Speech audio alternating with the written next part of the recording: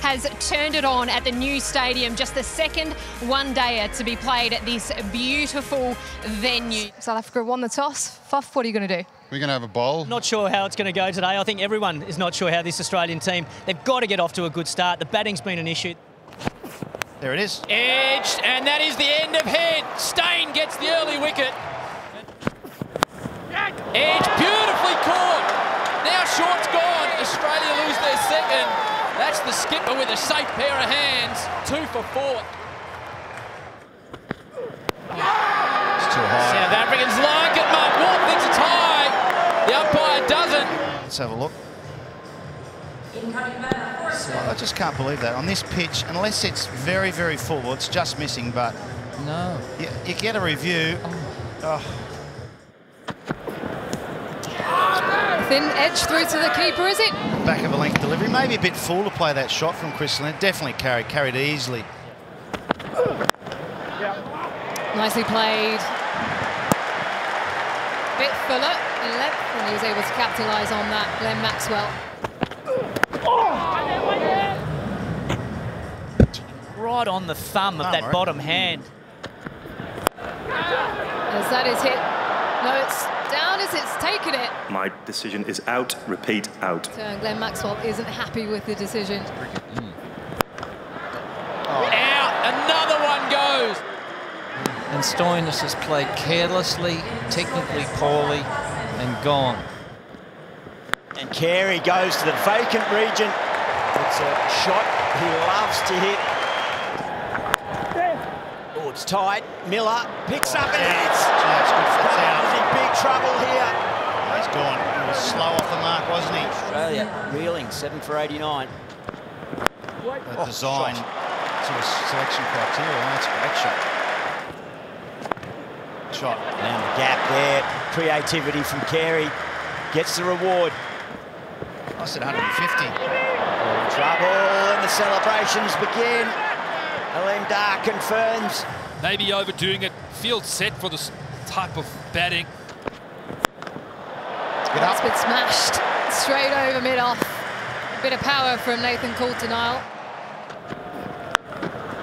Oh, no, has he? Oh, it's over. Absolutely smashed this Coulter-Nile. Hit it flat and hard. Great timing. In the gap. Yeah, that'll be 4. Oh, how close is this? It's given. Just clarification that it did pitch in line, so Mitch Stark, the latest to go, 9 wickets down for 140. Oh, it's gone high, straight up in the air. Should be taken, and is comfortably by Clarkson. Australia are all out for 152. That's a lovely stroke. Yeah, well, that's beautiful.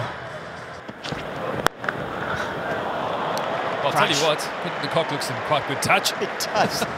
Beautiful batting. That's gone away for 4. Outfield not that quick. Oh, that's a beautiful pickup. He's erred to the leg side.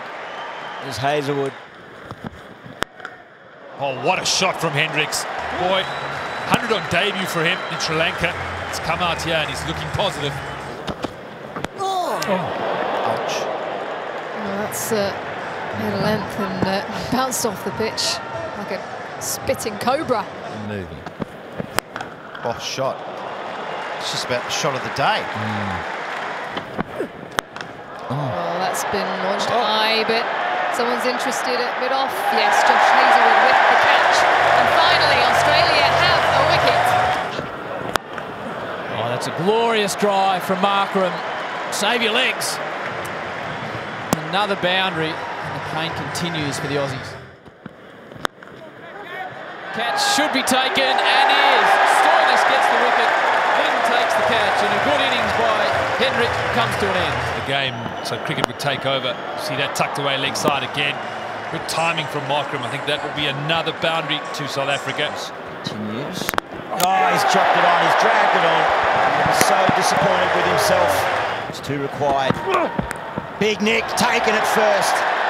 Finch, the captain. And it's 3 for Stoinis. And you think that's game over.